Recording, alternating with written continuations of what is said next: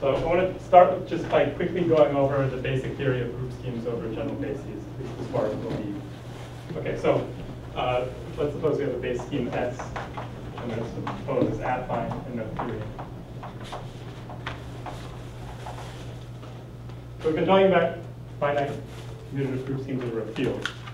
And a lot of the stuff that I said there remains true if you're over S, at least if you consider a finite flat group scheme. So we're going to consider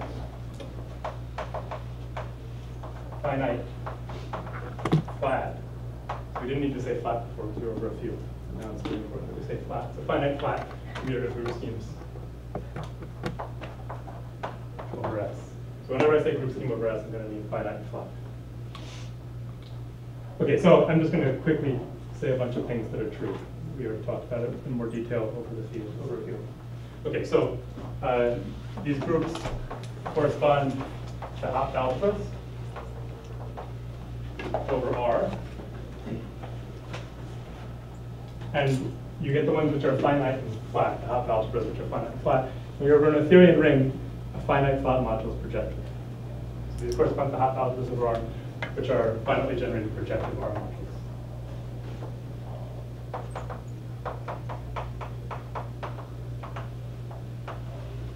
And of course, you want commutative and co-commutative in there.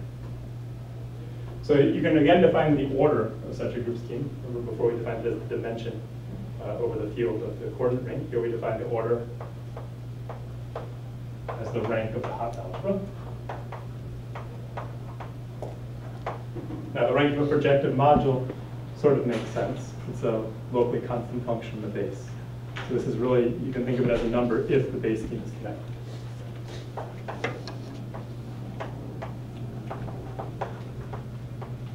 We're only going to be dealing with the case where S is local anyway, so I'll just think of it as a number. Okay, quotients work as they should.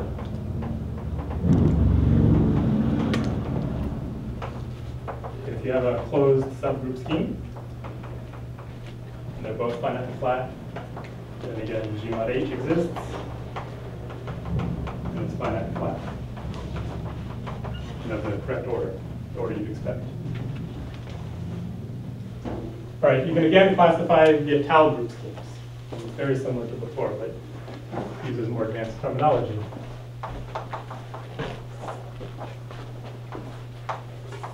There's an equivalence of categories between the finite Étale commutative group schemes for S and the category of finite modules for pi 1.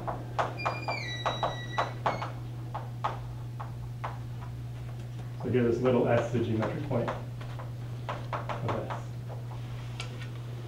Oh, and this is in the case where S is connected.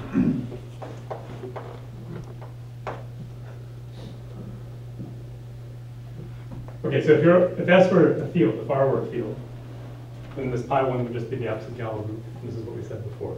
The Étale group schemes over a field correspond to modules for the Galois group. And generally you have to use pi 1. If you don't know, this is the Étale pi 1. If you don't know what that is, this is actually more or less a definition. The Étale pi 1 is basically defined as being so this is true. But one case where I can say something that's not sort of tautological and still interesting, if R is the ring of integers and an extension of QP, then this pi 1 is the unramified Galois group. So in this case, you get representations of the Galois group which are unramified.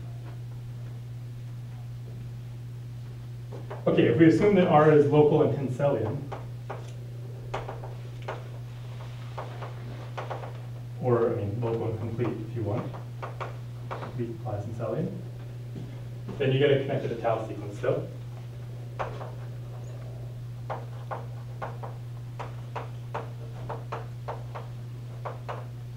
So if we have G is spec A, where A is our Hopf algebra, it's an R module. So A is semi-local since R is tenselian, it's going to break up into a product of local things.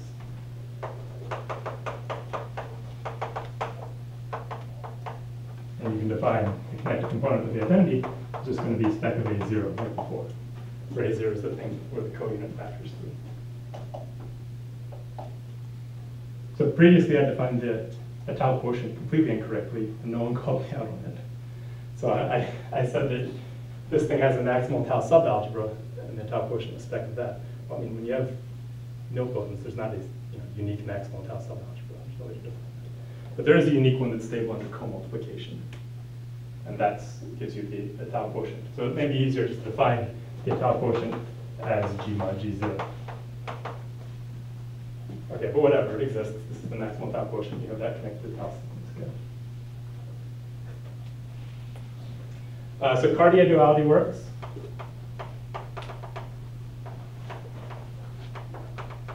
So that shouldn't be surprising. Everything we said was pretty formal. I mean, all you needed. So the way Cartier duality works is by taking the R linear dual of A. If we're dealing with something that's projective, projective modules, doing the R linear dual is a nice operation. And all we needed was that operation was, contravariant in respect to tensor products when we were working over a field to figure out everything about Cartier duality, and all that holds true here. So everything works as you'd expect with Cartier duality. So Cartier duality is okay.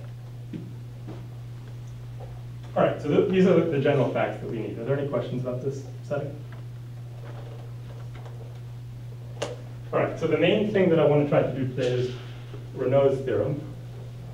I don't know if we'll have time to get through it, but we'll see how far we get. So let me begin by stating it for you. So basically for the rest of today, I'm going to have K as a finite extension of QP. R is going to be the ring of integers in here. E is going to be the ramification index.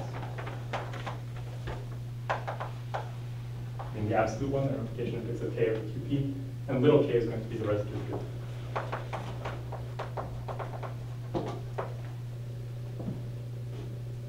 So Raynaud's theorem is the following. It says, okay, so this only applies in the setting where the ramification index is less than p minus 1. Okay. And it says that if you have two finite flat group schemes, finite flat commutative group schemes over R, and they're isomorphic over K, which are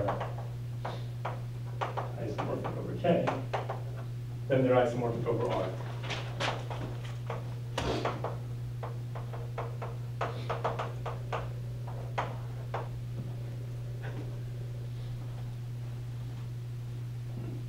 So in other words, if you thought about starting over K, it says that if you can extend to R, you can extend to R in a unique way.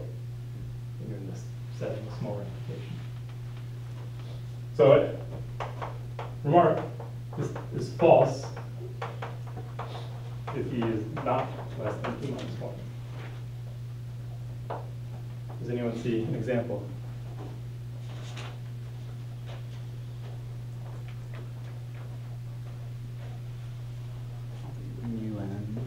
Mu p, something. Yeah. So if you take K to be the field adjoining the P3 community, then obviously the constant scheme Z mod PZ and UP, and you have these two group schemes.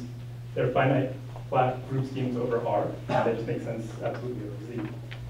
And they're going to be isomorphic over K because you have a P3 community.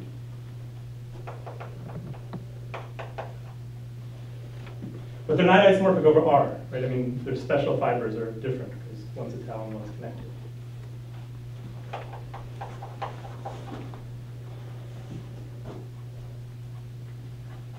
So it's very easy to have a counterexample as soon as you have this large ramification index. But all right, so we're going to try to prove this theorem today. So is it true that arbitrary maps within group schemes extend as well? Or? Yeah, it's a fully faithful functor to the generic fiber. And you can deduce that from this theorem.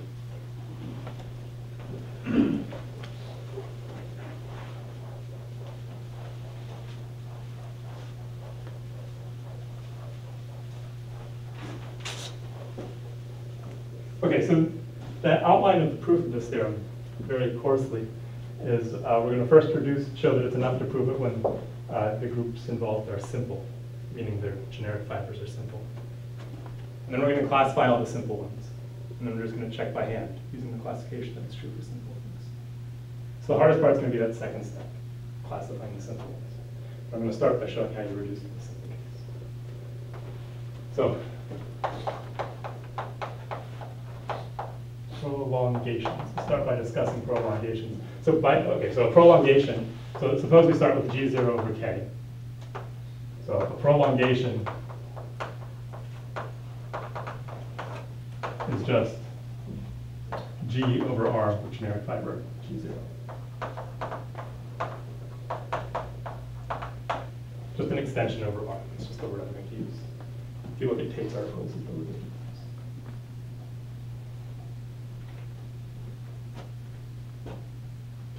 So if we write G0 equals spec A0, so A0 is the finite dimensional K algebra.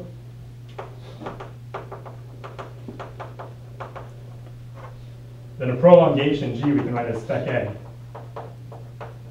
where A is going to be a subalgebra. It's an R subalgebra. So it's just kind of a lattice in this vector space. And in fact, the prolongations of G0 correspond bijectively to the R subalgebras A inside A0, which are, they're lattices, so which are finitely generated over R, which span A0 over K, and are closed under co-multiplication.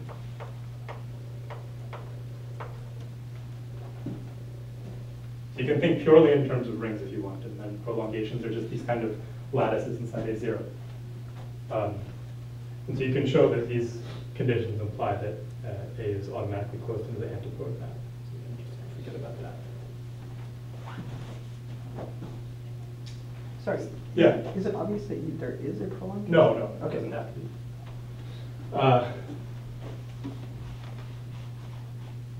So I'm going to partially order the prolongations just by thinking about algebras. Just use inclusion. So one's bigger than the other if you have a continuum of the rings. So there's a partial order to the set of prolongations.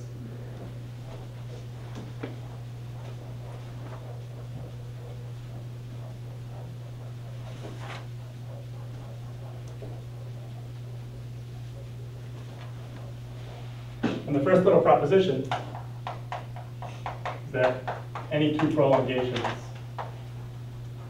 of G naught have an infimum and supremum.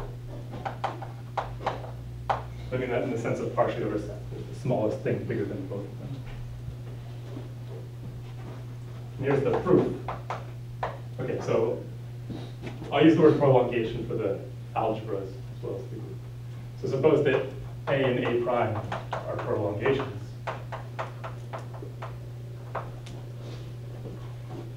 So the inf is supposed to be the smallest thing bigger. Bigger means you have a containment of rings.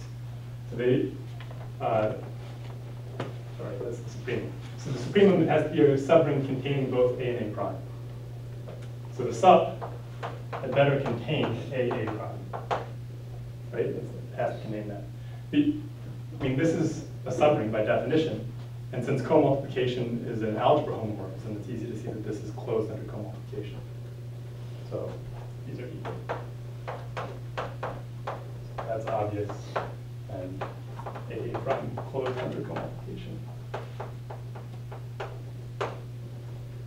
So this shows that the supremum exists, and that the infimum exists by Cartesianity.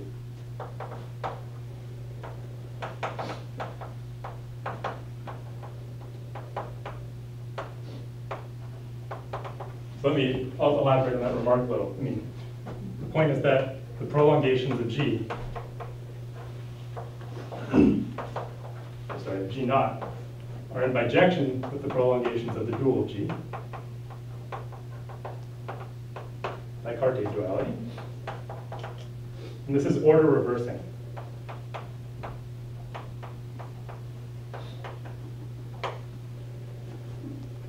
So we have these two posets. The one corresponding to G naught and the one corresponding to its dual. And these two posets are opposite to each other. So that means whatever general fact you prove about the structure of this poset is going to be symmetrical. Right? So if you prove that you always have infimums, then you of course always have supremums. It's not true that we can take intersection. What do you mean by intersection? Taking if we want to take intersection of A and F. Oh, I'm not sure. I don't think so. Okay, I don't know the answer. Well, the finite generation. The finite generation feature. Well, everything's in the theory, so I don't think that's going to be a problem. Yeah, yes, I'm not sure.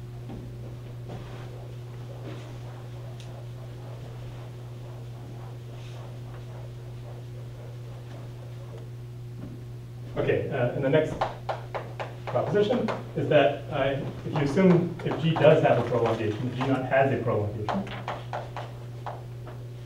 then it has a maximal one and a minimal one.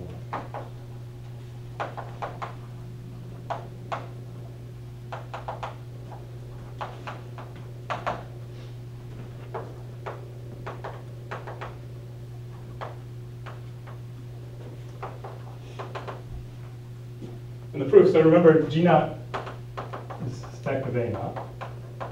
And A naught is a finite tau K algebra.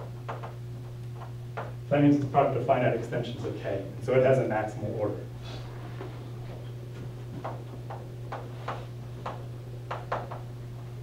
Just the product of the ring of integers in those fields. So that means that if A is a prolongation, then A is contained in this maximal order.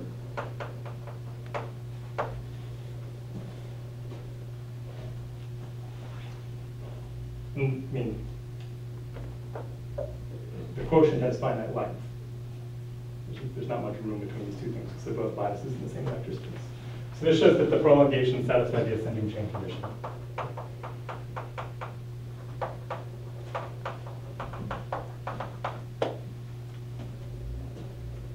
And that together with having supremums says that you have a maximum.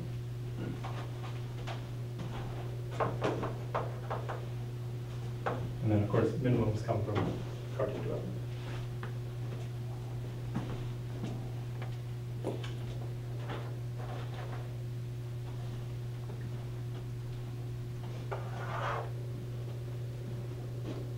So I'm going to introduce a term just to make life a little easier. I'm going to say that G naught satisfies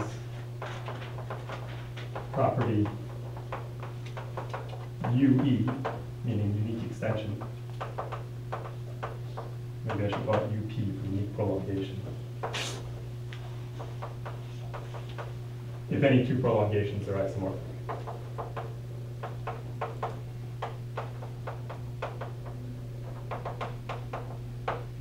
So Raynaud's theorem just says that everything satisfies this property if you have small ramification.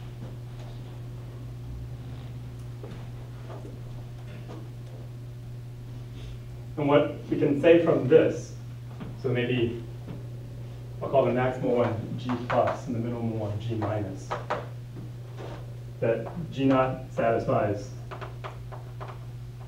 UP if and only if so there's a natural map. So the ring for G plus is supposed to be bigger than the ring for G minus. So there's a map the other way.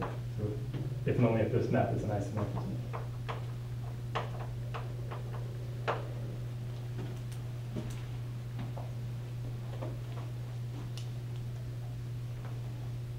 Right, I mean saying that you have UP means this post set of prolongations has one element. That's the same.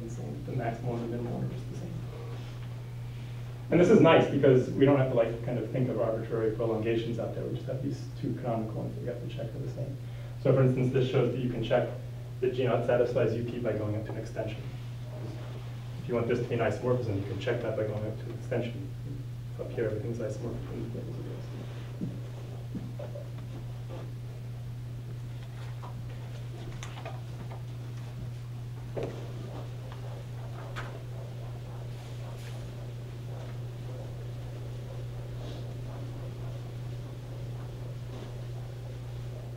Okay, so suppose now we have a short exact sequence over the generic fiber.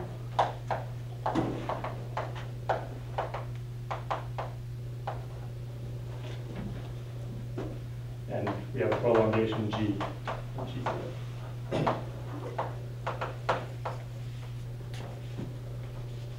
Then you can make a prolongation of G0 prime by taking its scheme theoretic closure in G.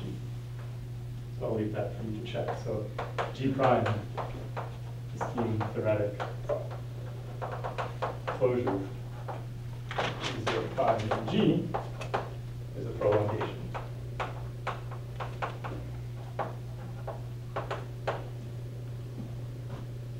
And then you can get a prolongation for the quotient by taking the quotients of the prolongation.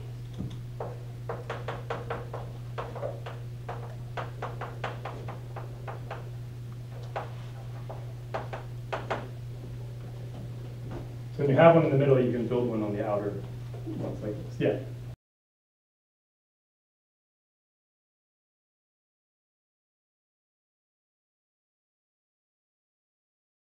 I mean, you shouldn't, it's best not to maybe think about these things too abstractly. Think of them as lattices in the ring.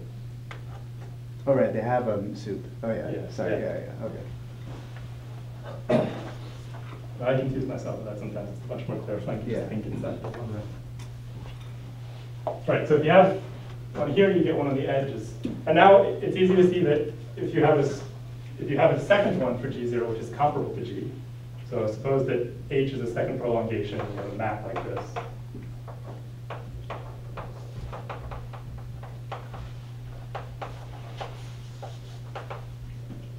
Then you get maps on the other ones as well.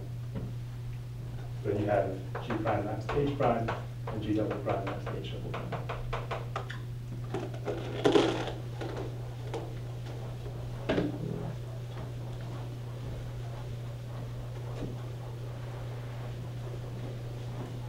And so we have this commutative diagram of exact sequences.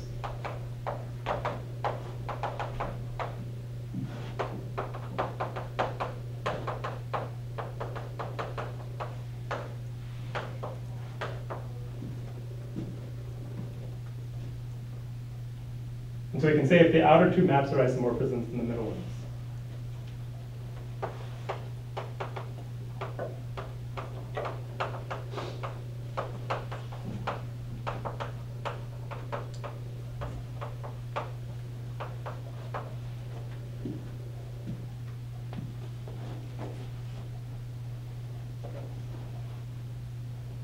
And so this shows, to prove this proposition, if the outer two guys, G0 prime and G0 double prime, satisfy UP, and so does G0.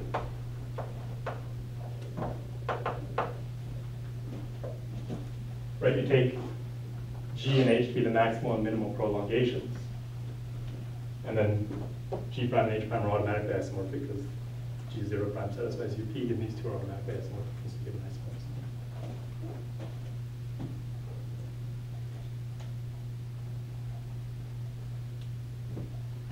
So that means that to check UP, we can just concentrate on the case of a simple group scheme. So take G to be the maximal prolongation of G0, and H to be the minimal. So you have this map. So you get maps here and here, right? Now, it may not be the case that G prime is the maximal one for G0 prime, but it is a prolongation. And so you have this map of two prolongations of G0 prime that satisfies UP, it has to be isomorphism. Okay.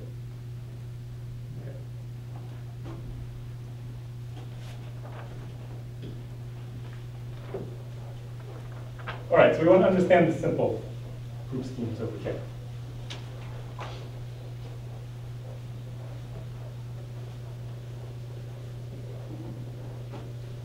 And so the first thing I want to talk about is, I mean, if you have a simple object in some abelian category, its endomorphism ring, you can think of it as a modulo over its endomorphism ring, if that thing is commutative. And so I want to kind of elaborate on that idea in the setting of group schemes. So suppose that G0 over K is simple. So it corresponds to this Gauss representation. It's K bar points. This is an irreducible representation of the Gauss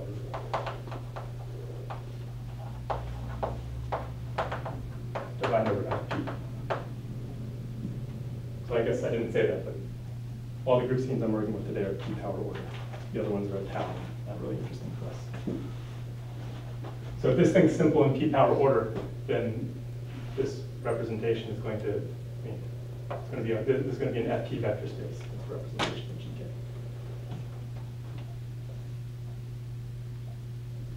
So I'm going to define F to be the ring of endomorphisms of this representation, which commute with GK. So since V is a finite dimensional vector space, this thing is finite dimensional over FP. And since V is simple, it has to be a division algebra. That's just general stuff. And then any division algebra over FP is a field. So this thing is a finite extension of FP.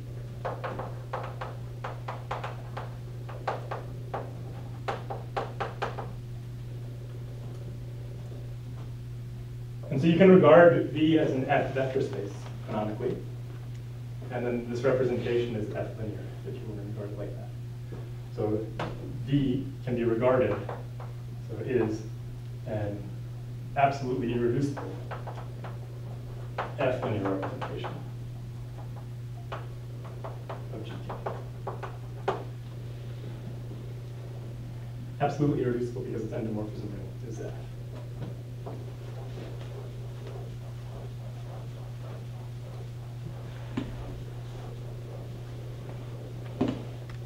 Okay, so now I'm going to assume that our residue field K is algebraically closed.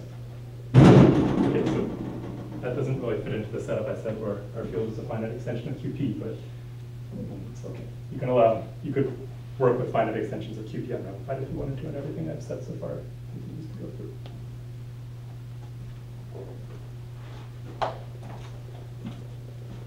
Okay, so in this case, this Galois group, GK, is really like the inertia group. There's no unramified part of the Galois group. And you know that it has this sort of wild subgroup, the wild inertia group, and the quotient's the tame Galois group. This thing is pro P. And this thing here is Abeli.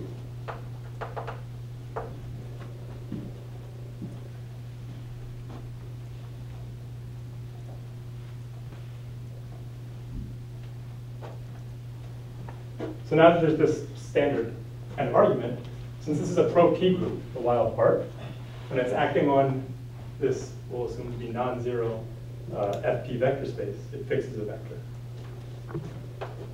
So the fixed space is non-zero, and it's also a sub-representation of V, since this group IW is normal.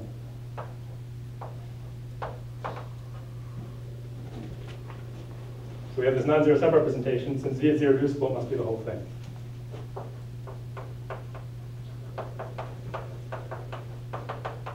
And that's to say that the wild inertia group is acting trivially.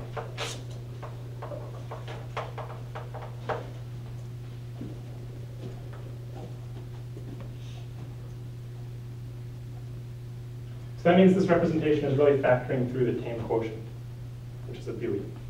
So we can say that V is an absolutely irreducible representation, so I'm thinking of it as over this field F, of the abelian group IT. Of course, absolutely irreducible representations of abelian groups are one-dimensional.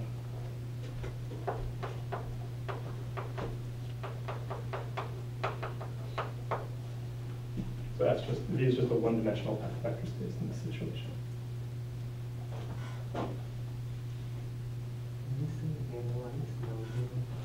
Because it's a pro-P group acting on something in characteristic P. So it's just some counting thing that has to fix a vector. It's a standard argument. We can talk about it later.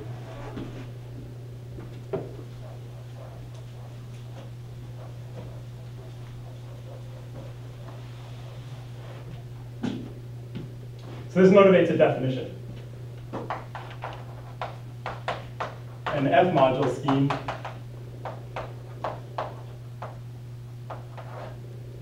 is a group scheme G. And I'm going to allow it to be basically over any base you want, say over K or R. Equipped with the ring homomorphism from F to its endomorphisms.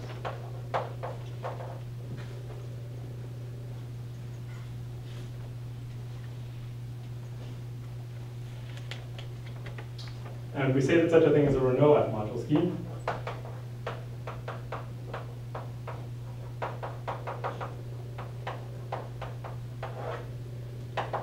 It is an F module scheme such that the order of G is equal to the order of F, which is the same as to say that the dimension over F of G of K bar is 1.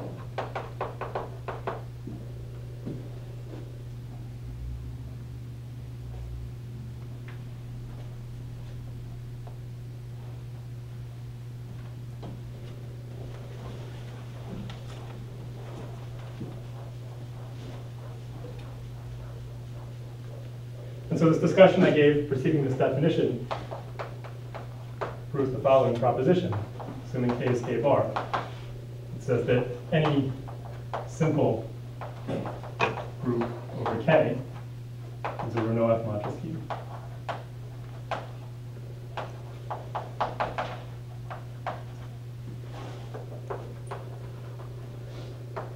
For some F.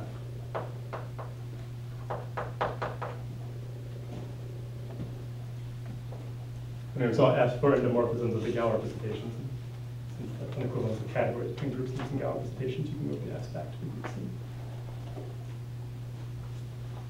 So this is our first step to sort of classifying the simple groups. They all are sort of one-dimensional F module schemes. And result of this proposition, we can say the following. If all, let me phrase it like this, if all Raynaud F module schemes over K unramified, the maximal unramified extension of K, satisfy UP,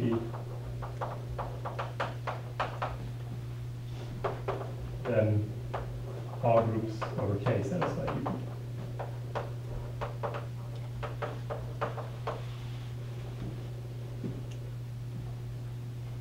And there's nothing to this beyond what I've already said. Let me just say verbally what happens. You have a group over K, you want to check that it satisfies UP. You can check that by first passing to the unramified extension. You just have to check the map from G plus G minus the isomorphism. And then you can use what we proved to break it up into simple things. And it suffices to check the simple ones. And then we just proved that the simple ones are all these Raynaud F module schemes. That's it. All right, does this make sense? Okay, so for the rest of the time, we're going to concentrate on these Raynaud F module schemes and try to say as much as we can about them.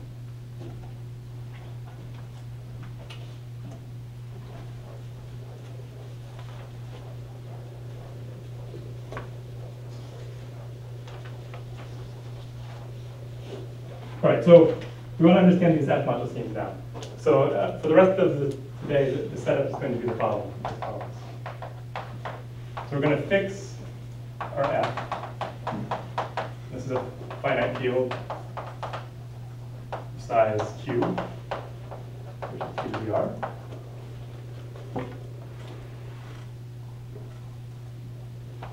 And we're not going to need to assume that K, little k is algebraically closed, but we need to assume that there exists an embedding of F into K.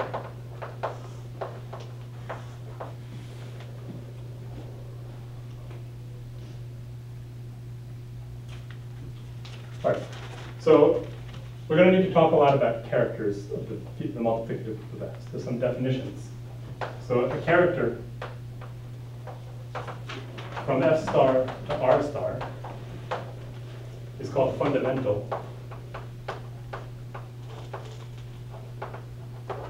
Call this chi. If the composition, so F star, R star, and then down to K star, if this thing extends to a field of homomorphism.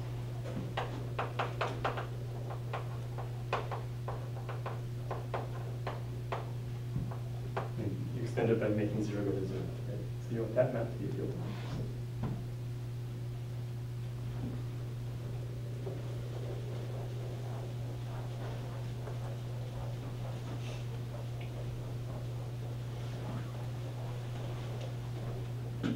So two facts.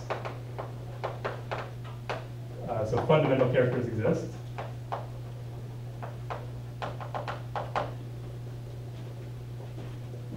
And if you take any one of them, chi is a fundamental character,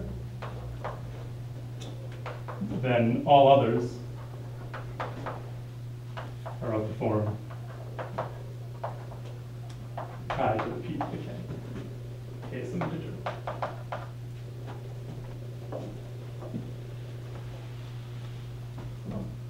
All Yeah. other fundamental characters. Yes, all other fundamental characters.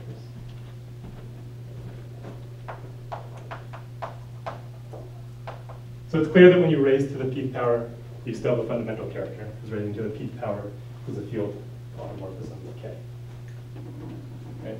So those will be fundamental, and they give you all the other ones. So I'm going to enumerate them.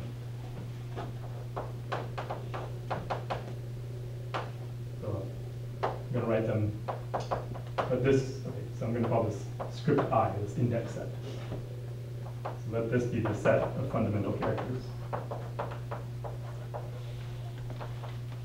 So I is just some index set that enumerates the fundamental characters. And I'm going to define, so for an element of I, I'm going to define I plus 1 by the equation chi I to the p is chi I plus 1. This defines I plus 1. So in other words, this I, it makes sense to talk about the next element. And you can get all elements by starting with one element and going around. And in fact, this makes I into a Z mod of R, of course.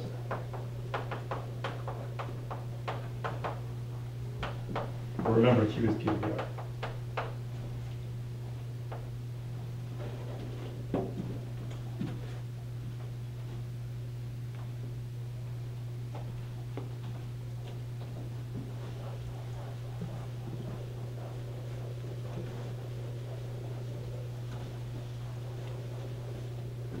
So if you have any other character,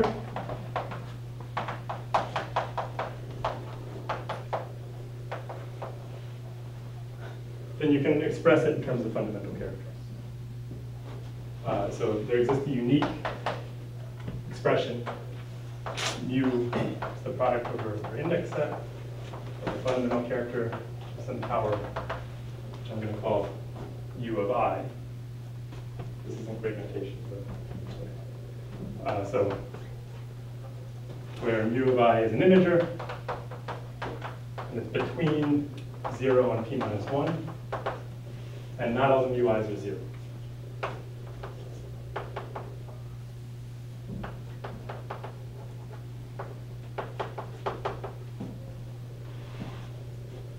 And the basic idea is that the group of characters is cyclic.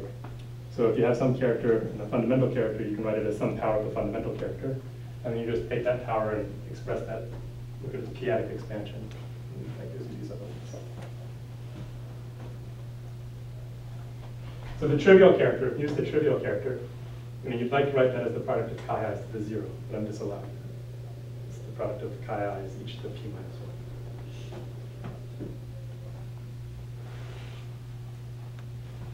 1. Okay, so now that that's out of the way, let's start talking about Raynaud schemes.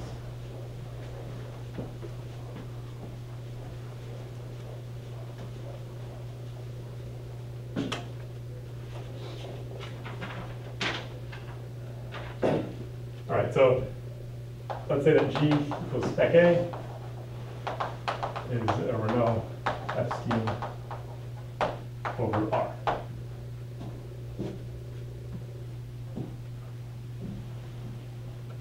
So we want to like completely understand the structure of A. Like we're going to try and write it in terms of generators and relations and say everything we can say about it. So the way that we're going to go about analyzing this, the group F star acts on A, right? And we're going to decompose the ring under that action and get a bunch of eigenspaces, and then look at how they work. So first of all, A decomposes as R plus I, for I is the augmentation angle. And this thing is stable by the action of F. So this group F star acts on I. And so there's a finite group acting on I. the order of this group is Q minus 1. That's invertible in our ring R. So we can decompose into irreducibles. And because we assume that the residue field contains an embedding of F, all the irreducibles of F star are just one-dimensional characters, because all the characters kind of exist over R. So this decomposes as the sum over the characters of F star of, say, I mu, where I mu is just a set of elements of I, such that Tx on S gives you Ux, U of Tx. So here I'm going to write T for the map of A induced by T in F. That's sort of the F module structure. It's given by this map of Hopf algebras.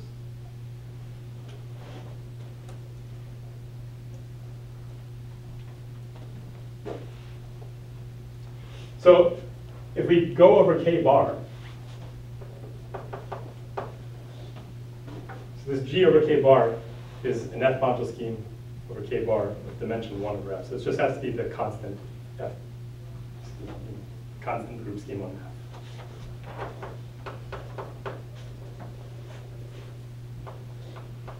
Constant group scheme on F.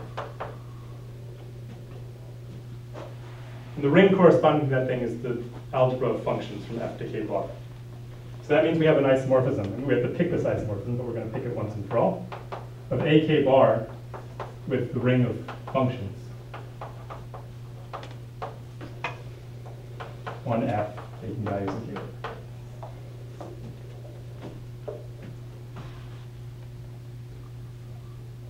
And in particular, this means we can regard characters of F as elements of A K bar. So for a character mu, taking values in K bar, I'm going to write epsilon of mu for the function on F, which is 0 at 0 and extending mu. So this extends mu by 0. And we can regard this thing as an element of A K bar under this identification.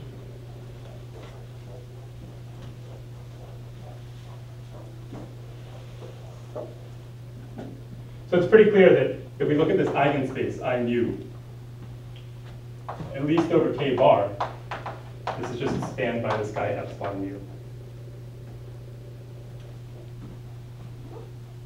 Right, I mean, epsilon mu clearly transforms under the action of F by mu, and it's pretty clearly the only thing. So this implies that I mu is rank 1 over R for all mu.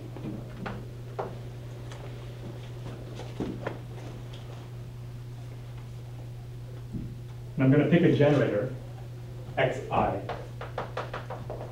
This is a generator of this I mu, where mu is the fundamental character of I. It's a generator of this as an R module.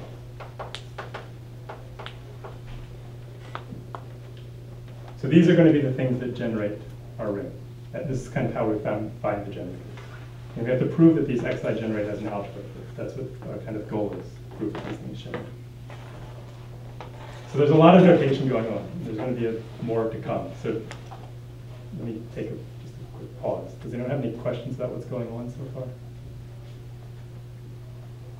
It's really complicated in terms of notation and what I've written, but it's not very complicated in terms of the idea. We just decompose I, and we fix some elements in these eigenspaces. Okay.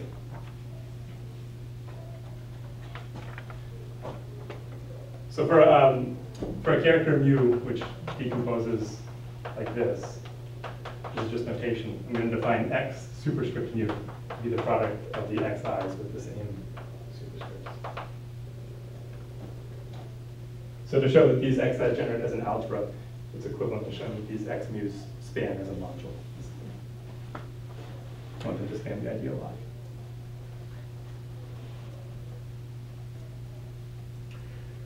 So the way that we're going to do this, these x mu span some sub-R algebra of I. We want to show it for the whole thing.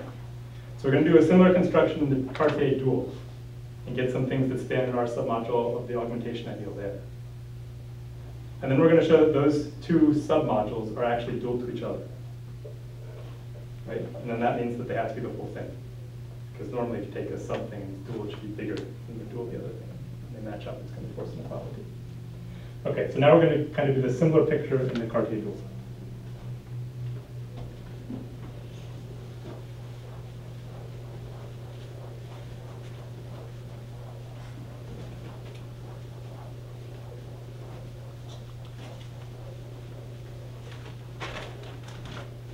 So I'm going to let B be the Cartier dual of A.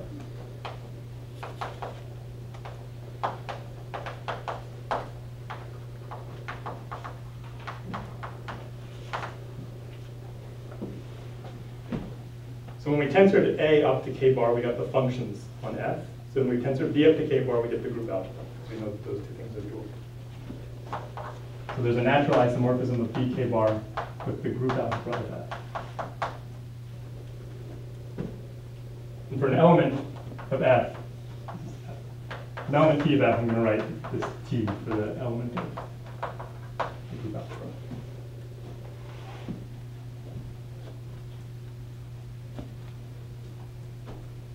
So I'm going to let J be the augmentation ideal. And as I said, this is going to decompose into J mu's, sum over the characters of F star. So again, when we tensor up to K bar, we can give generators to this J mu, kind of obvious ones by looking at the group algebra. So they go, it's a little different though. So if mu is not the trivial character, then J mu tensored up to K bar is spanned by what I'll call E sub mu, which is the following thing. So you sum over the elements of F star, you do U inverse, and then this element of the algebra.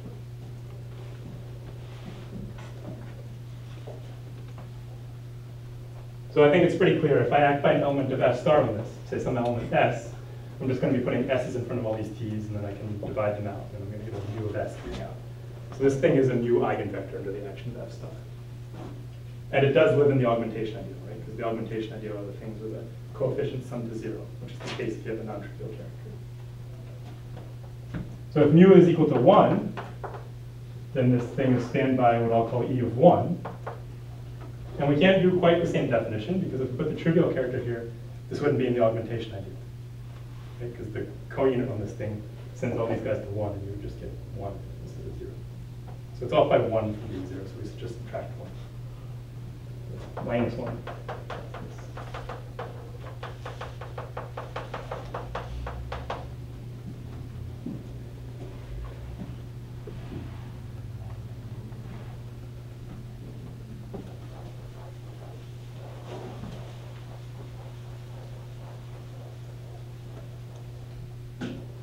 So IK bar and JK bar are dual vector spaces.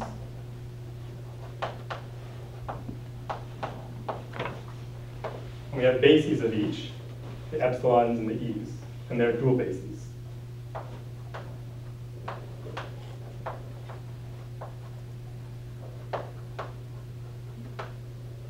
That's why you want to include these 1 over q minus 1, so if the parents come out to be 1. So that's a little computation that you can do. So I'm going to define yi to be sort of similar to what we had as xi. Oh, I didn't say this. So xi, remember, so xi was a generator for our i's of chi I. And over k bar, we said that this thing was just generated by epsilons of chi I.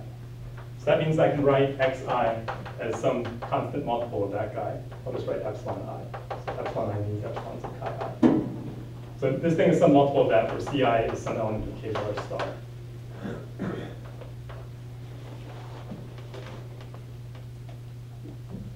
So I'm going to define yi to be ci inverse times ei, or again, ei, e sub chi I.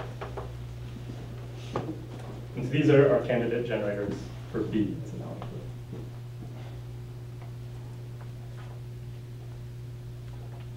So once again, I'm going to define y to the mu to be the product of the yi's to the mu i's. We want to show that these things are a basis for the dual algebra.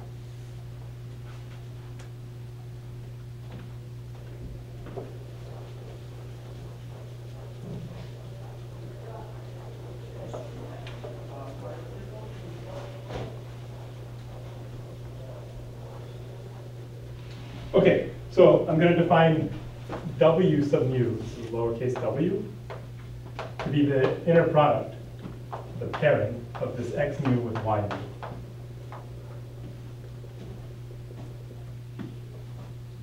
These things are living in dual vector spaces. This is just the pairing between the two spaces. And now if you remember the definitions of these things, these were defined as the sort of products over the xi's and the yi's with the correct exponents. So this is equal to the product of xi to the mu I, and the xi was the ci times epsilon I.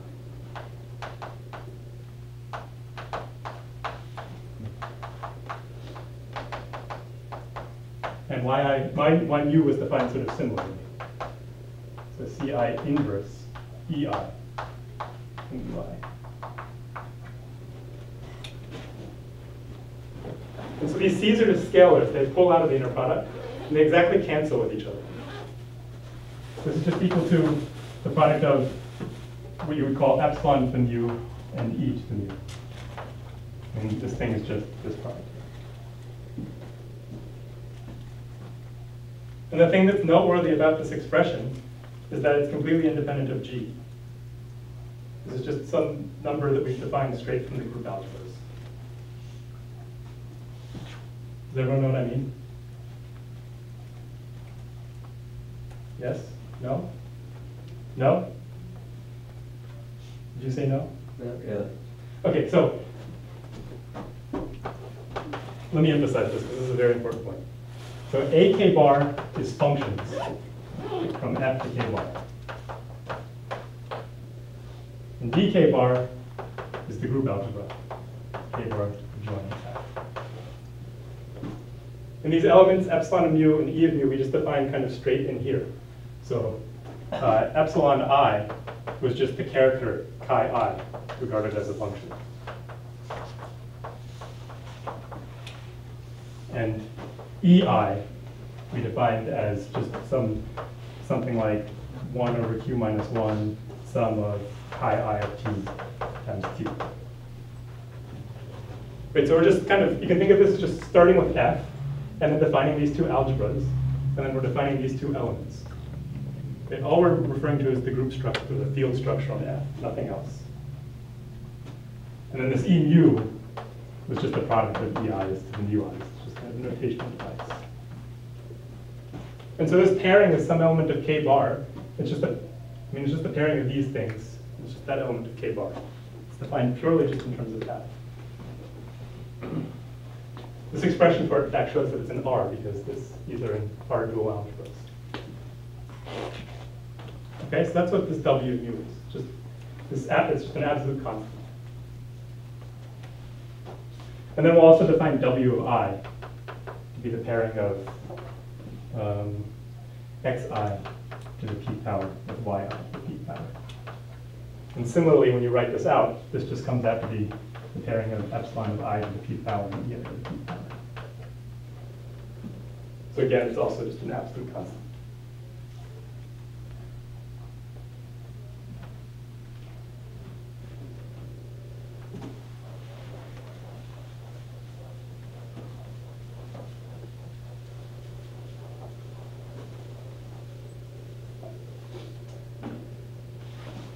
So I think it's fair to say that the main work in doing what we want to do is computing these numbers, or at least the first part of their p-adic expansion.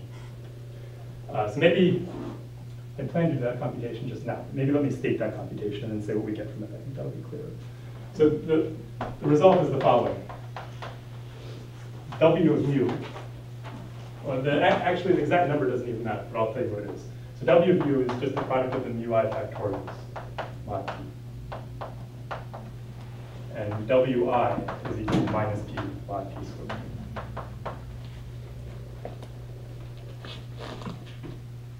Okay, so I'll try to prove these today, but let me first say how they're used. So first of all, remember these mu i's are all strictly less than p. They're allowed to go up to p minus 1 even further. So this thing here is a unit in R. It's a unit in ZP.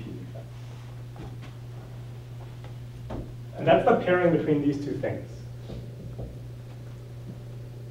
Right? right? So, I mean, if we look at x mu and we say y nu, if nu is not equal to nu, these things are in different eigenspaces, and the pairing is 0. This is 0 if mu is not equal to mu. And it's w mu, which is in r star, if mu is equal to mu.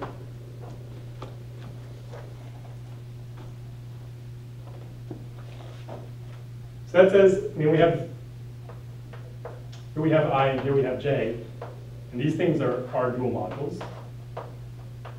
And then we have submodules of each, the ones spanned by the x mu's and the ones spanned by the y mu's. These are our submodules on each side. And this computation here is showing that they are, in fact, our duals of each other. The full are duals.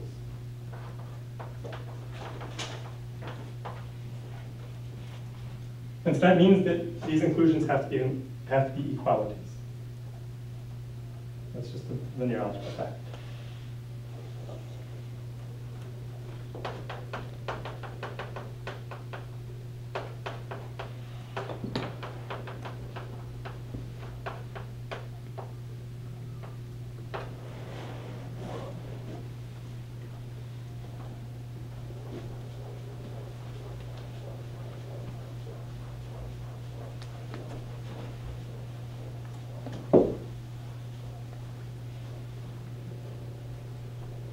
So this implies that the xi generate A as in our algebra.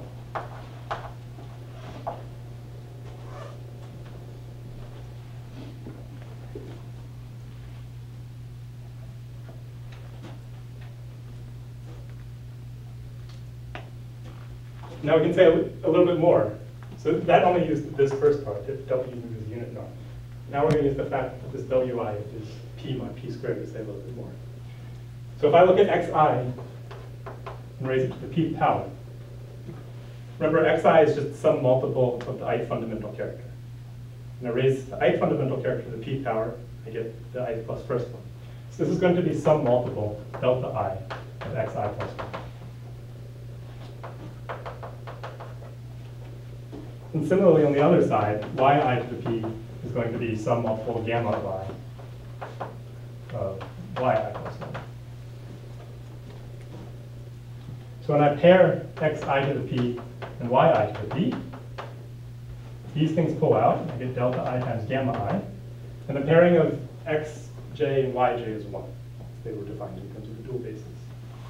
And this is what I defined my wi to be. The wi was equal to this by definition. So this is p mod p squared.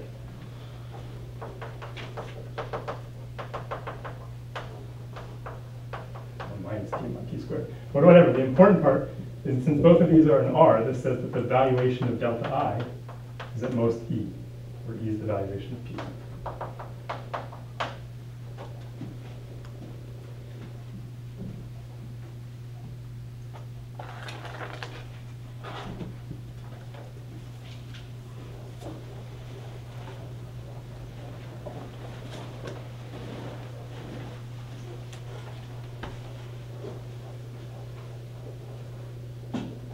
And so we've essentially proved this theorem. We haven't done the computations of w's, which we'll come back to. We've shown that A is equal to R of x. It can be presented as follows. R adjoint xi, mod xi to the p equals delta of I xi plus 1, where the delta of i's are in R, and their valuation is in most E.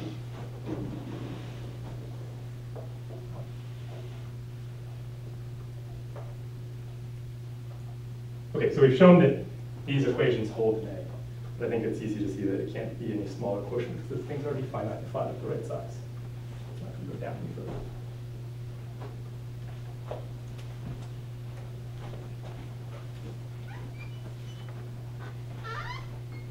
Okay, so let me just recap. So by decomposing under the action of F star and using these distinguished characters of F star, we picked out distinguished elements xi of our algebra. And then doing something that I haven't actually done, we showed that they generate as an algebra and satisfy equations like this. So this has given us this presentation for these kinds of group schemes. So the next thing to explain is that the converse of this holds. So let me state that precisely. So suppose that you're given delta i's.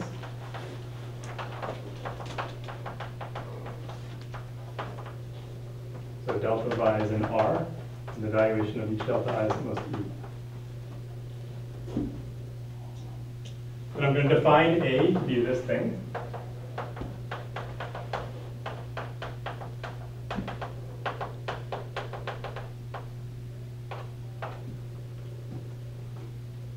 And the statement is that there's a unique way to give this a Raynaud F module structure.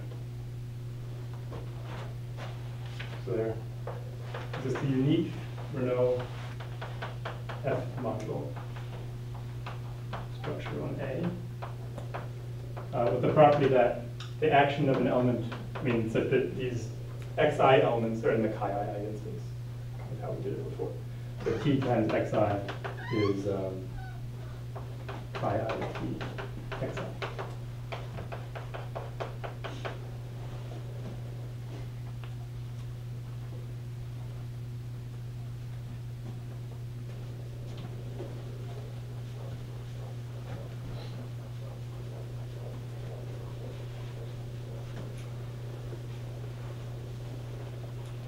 And let me explain the proof of this.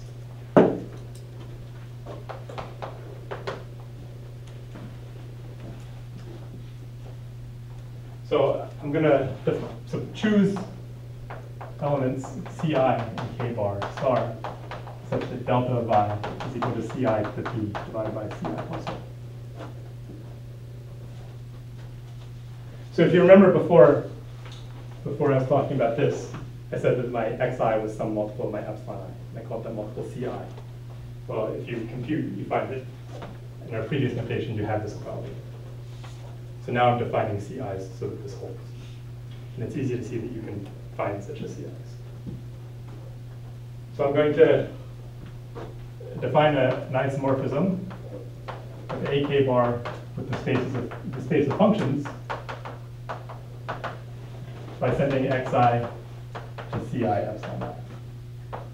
So I'm just kind of reconstructing what we did previously.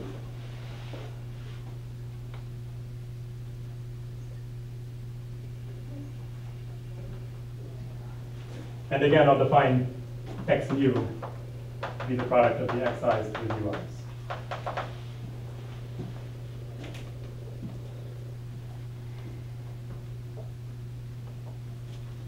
Okay, so it's clear that, so the problem, so it's, when we define A like this, it's clear that it's an algebra. We want to find a co-multiplication. That's the real problem. How do we find a co-multiplication? The idea is that we're going to use this isomorphism and try to transfer the co-multiplication back. The hard part is we have to show that this, if we identify A with a subring over here, that's actually closed under co-multiplication. So the way that you can show that something is closed under co-multiplication is to show that its dual is closed under multiplication. And so that's what we're going to do. We're going to consider the Cartier dual, what should be the Cartier dual, and show that it's closed under multiplication. So let B be the R linear dual of A. And of course we have an identification of BK bar with the group algebra.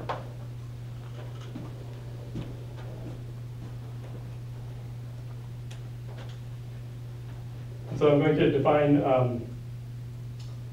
okay, so is x mu, we can write this as, if we use this definition, maybe think of this as an equality, xi is equal to Ci times epsilon I. So this thing is just the product of the Ci's and the ui's times epsilon u.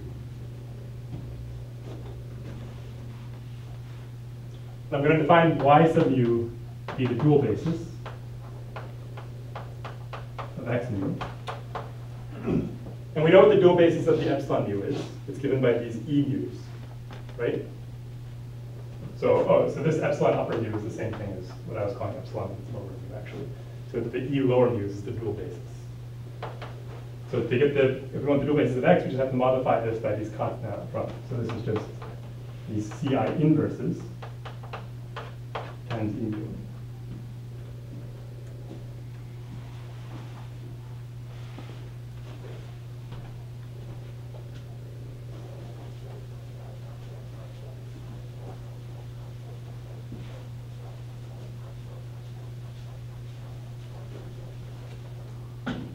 Okay, so I'm going to let yi be just ci inverse ei, as you'd expect, and define y upper mu, like we've been doing, the product of yi's and ui's. And so this, of course, if we use this expression, is the product of the ci's, the minus mui's, times e upper mu.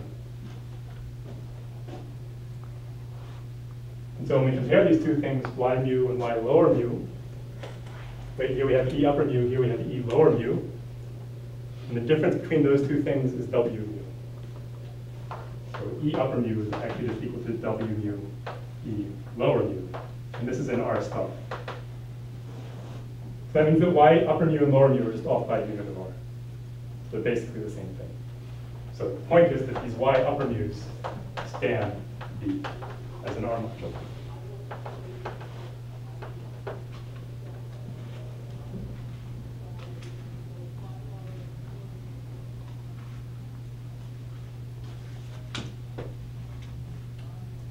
So we can write yi to the p as gamma I times yi plus 1. And just the same formal computation that I did before shows that gamma of I times delta of I is W. And it's just computing over k bar going on here. And now here's the point. This is the point.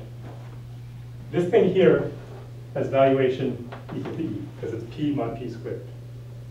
And this thing here, delta of I, we're assuming that its valuation is at most E. So that implies that gamma of I is in R, it's integral.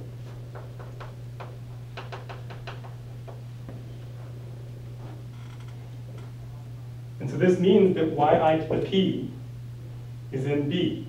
B is the span of the y upper mu's. This yi plus 1 is in there.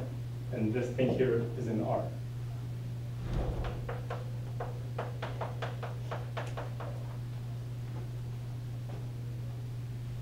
And B contains already, I mean, these y mu's are the monomials in y where the powers are all less than p. So those span B.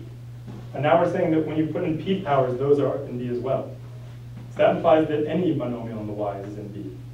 And so that means that B is in algebra. So this means that B is closed under multiplication.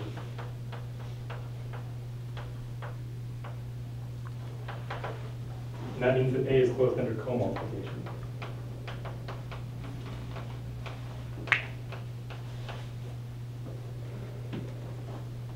And it's sort of easy to show that, I mean, we had to pick these C's, and then we embedded and showed that A was closed under co-multiplication. That gives us a half-half structure on A. You have to worry about, does it depend on the C's because of the other ones? And it's not hard to show that it's unique, but maybe I won't go into this in detail.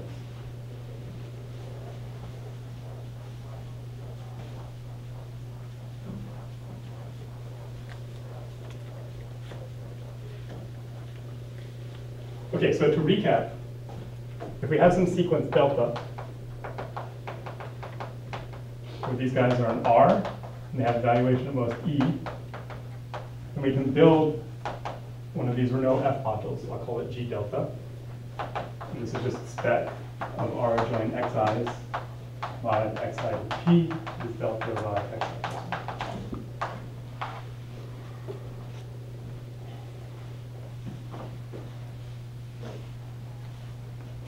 That's sort of what the second theorem I proved said. You can construct one of these things given such deltas.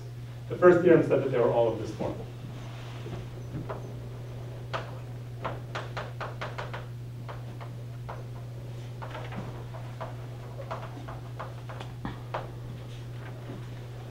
So this is very good. It's an extremely explicit classification. It's telling you how to construct your half algebras in terms of very, very simple generator notation.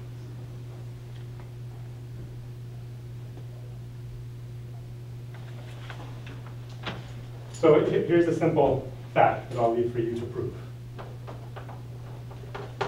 We want to understand the maps between the different G deltas. And there's an obvious way that they should look, and the statement is that that's all of them. So maps F from G delta to G delta prime of F module schemes correspond to sequences AI, where AI is an element of R, And the equation, right? You want AI plus 1 times delta of I to be AI to the p times delta of I. And the correspondence is if you have such a sequence, you build a map. Well, the map on rings sends xi prime to AI times xi. And these are exactly the conditions you need to get those relations to be respected. And the statement is that those are all the maps.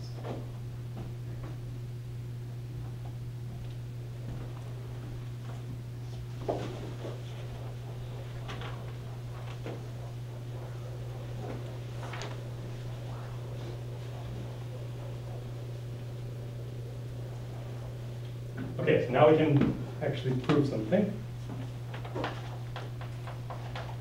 So suppose E is less than p minus 1. And suppose that we have a map F from G delta to G delta prime. A map of Raynaud F module schemes.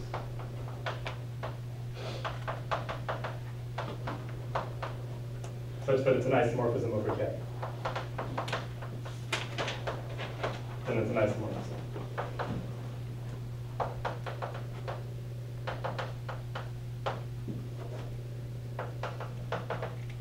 Here's the proof. So F corresponds to some sequence of AIs over there, like that. And so we have these equations. So we'll rewrite it. AI plus 1 delta of I is equal to AI to the p delta of I prime. And so we're just going to show by elementary manipulation that these equations imply that the A's are all units, which is what you need to show that has an isomorphism. So an efficient way to do that, if I such that VI is maximal, V of AI is maximal. And then look at what this equation tells you. So V of AI plus 1 plus V of delta of I is equal to P times V of A of I plus V of delta of I prime. Okay, so on this side, we can certainly forget the valuation of delta I prime. That only makes things smaller. So this is greater than or equal to P times the valuation of AI. And over here, it's less than, well, we know that the valuation of delta of I is less than or equal to E. And the valuation of this guy is at most the valuation of AI, by the way that we chose the AI.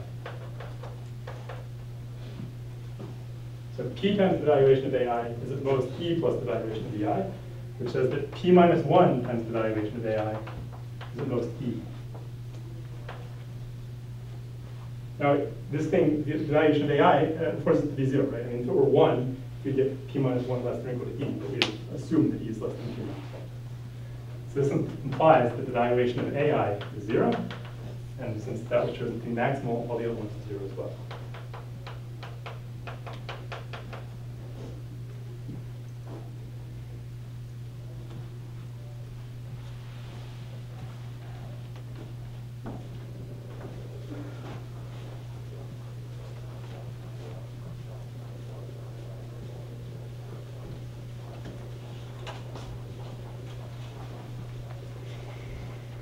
Okay, so finally we can prove, I mean, again, E is less than P minus 1. If you start with a Raynaud F module scheme over K, it satisfies our UP condition with the unique prolongment, if one exists. So UP really meant any two are isomorphic. And so the proof, well, it's kind of simple. We have to show that this map is an isomorphism.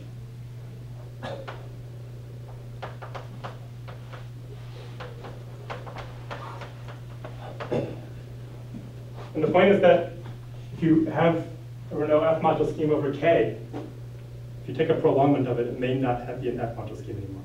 I mean, the subalgebra of the Hopf algebra we have may not be stable under the F operations. But it's the maximal and the minimal one will be, because they're unique. And, I mean, the elements of F star are acting by Hopf algebra automorphisms, so they have to preserve those subalgebras. So these guys are necessarily F module schemes over the ring of integers, and this is necessarily a map of F module schemes over the ring of integers.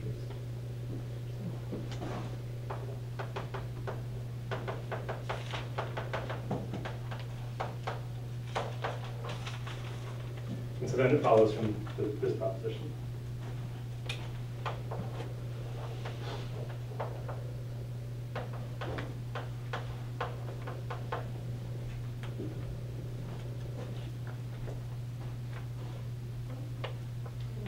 Okay, does anyone have any questions about what we did? Okay, so I've proven everything. I've completely proven Raynaud's theorem, except for these congruences that you need on the W's and Wi's. I have those. I wrote up those to do in lecture. We're out of time now, but people seem kind of lazy-eyed this lecture. There's a lot of notation and stuff, so maybe it's not worth doing that in lecture. I'll put those notes on the web so you can read them. But perhaps it's best just to move on to more exciting things and kind of see how these things are used. So next time we'll start talking about narrow models.